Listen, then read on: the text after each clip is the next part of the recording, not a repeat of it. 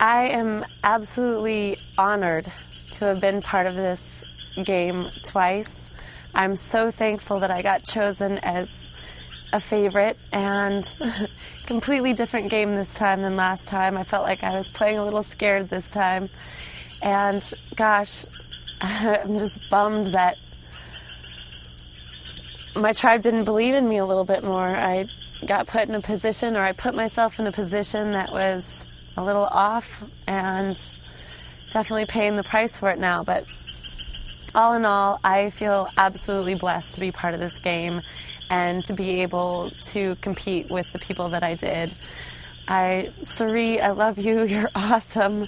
You really made this game for me. You really touched my heart, and I'm just really thankful. That's it. I'm really, really thankful that I got to be part of this.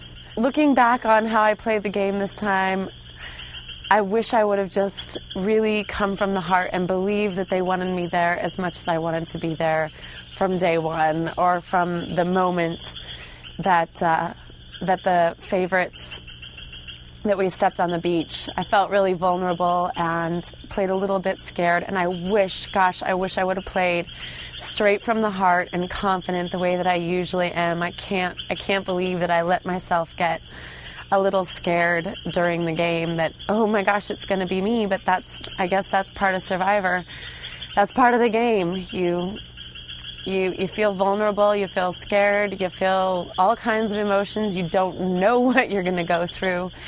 And I just really, it kills me.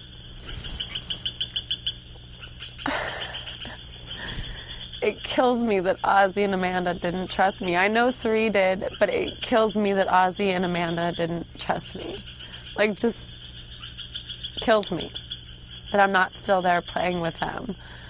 Because I really think we could have done well together, especially after having the conversation that we had today on the beach. Like, the one day I finally feel like I'm part of an alliance again, I'm part of something, it's the day I get voted out. So this game definitely plays tricks on you, and you learn a lot about yourself. Like, I really need to keep my head up. I really need to stay strong even in those moments when I feel like, gosh, who's after me?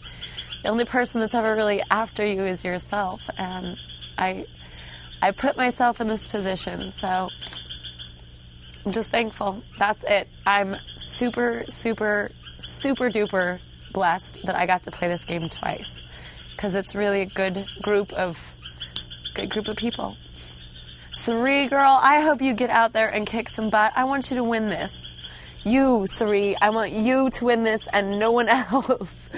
I hope that Eliza makes it. I know she's at least going to make it to the jury. Eliza, go girl, you're strong. I'm really proud of you. And James and Parvati and all of the favorites. Like, I really, really think you guys are awesome. So good luck to you. And fans, I didn't really get to know you. Eric, you're a good guy. Don't feel bad. Everything's okay.